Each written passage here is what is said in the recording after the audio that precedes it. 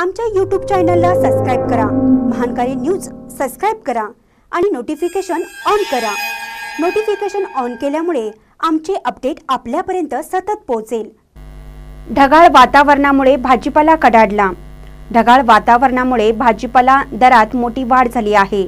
वांगी, गवार, हिरवी मिरची 80 रुपये किलोवर जाऊन पोहोचली आहे। मात्र भाजीपाला उत्पादक शेतकऱ्यांना ढगाळ वातावरणाचा मोठा फटका बसणार आहे। शिरोळ तालुक्यातील नांदणीसह परिसरात भाजीपाल्यासाठी प्रसिद्ध आहे।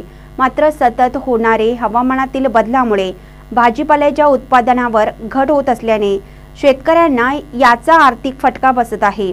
सध्या परिसरात पावसाने मागील 15 दिवसापासून ऊन, पाऊस तसेच ढगाळ वातावरणामुळे भाजीपाल्याची आवक कमी झाली आहे।